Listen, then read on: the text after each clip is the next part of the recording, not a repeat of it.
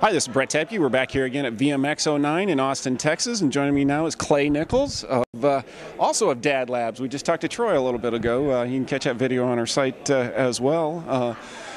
Clay is the Chief Creative Officer at DadLabs, and actually that's kind of a loaded title.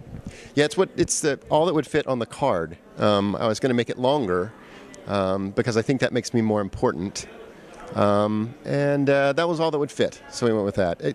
Mostly I think I'm Chief Creative Officer because I'm the guy that has the MFA. I have like the least valuable degree of anybody in the company, so creative seemed to go with me.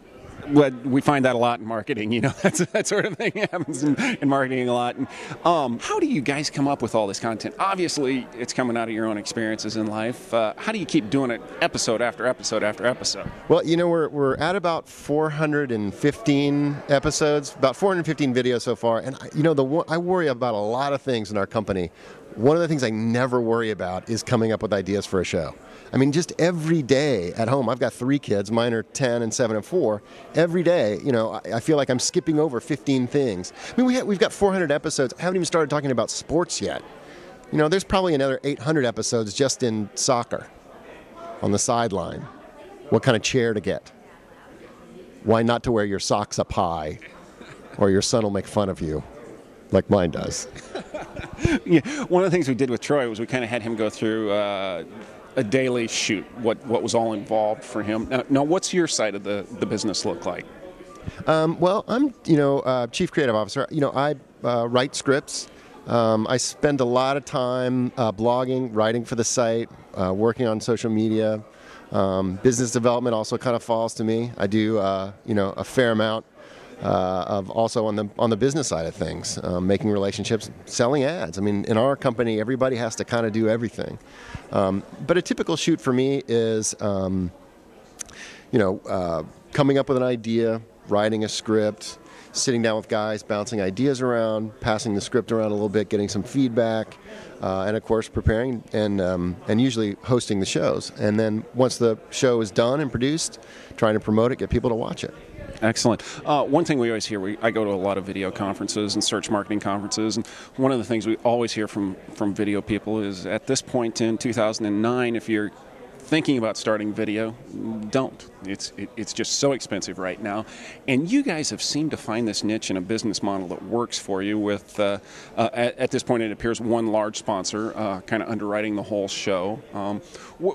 How do you see that working going forward?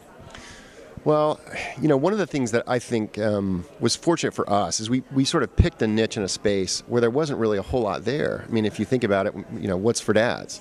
All of parenting is sort of owned by moms, and so there was a big sort of market opportunity in our perception, and so that's one of the ways that we were able to sort of get in, establish ourselves, and kind of start to own that brand a little bit. So if you were starting now, I'd say that you have to look for those sort of gaps and spaces, you know, where there's an opportunity. And one of the really important things is, as you're sort of envisioning this video business, is there sort of an attached industry or sponsorship group? I mean, obviously with fatherhood, we have the whole infant, toddler, preschool sort of, it's a multi-billion-dollar business that is a natural advertiser for us. As the brand has sort of built, you know, we're able to move beyond just advertising dollars. We just published a book, DadLabs Guide to Fatherhood. We have DVDs, and also we're sort of exploring the possibilities with broadcast. So that's how our business is kind of growing. I think that more and more companies, more businesses are comfortable with online video and see the opportunity there as being really cost effective and a place where they have to be creating brand awareness. So right now, Baby Bjorn is sponsoring us, but the second half of the year we're going to add a second advertiser, and Baby Bjorn wants to extend, but we're gonna bring in a partner for them. So we're currently working on that. Excellent. Well, continued success to you. Thank you so much for the time. Yeah, thanks, Brett. Appreciate it.